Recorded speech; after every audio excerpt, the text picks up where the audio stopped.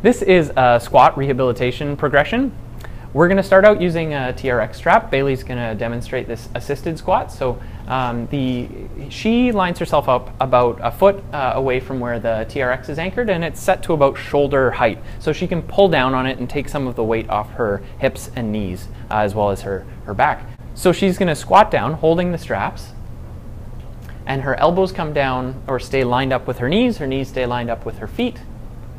And she's just using the straps to take some of the weight off.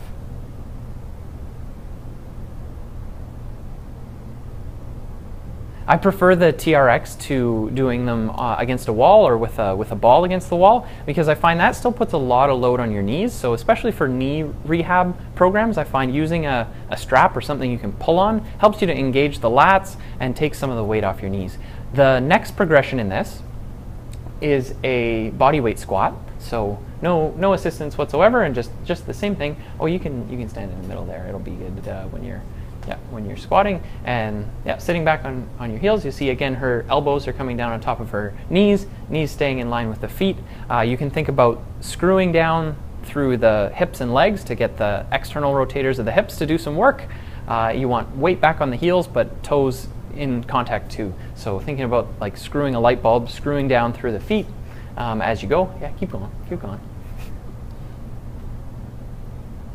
God always keep squatting, right? More squats is better. Good. And to make this harder, once you've got this and you're feeling good, we just add weight to the front. So Bailey's going to start with a 5-pound weight plate, and she can just hold it in front of her. If it helps you to stay balanced, you can push the weight out as you go down.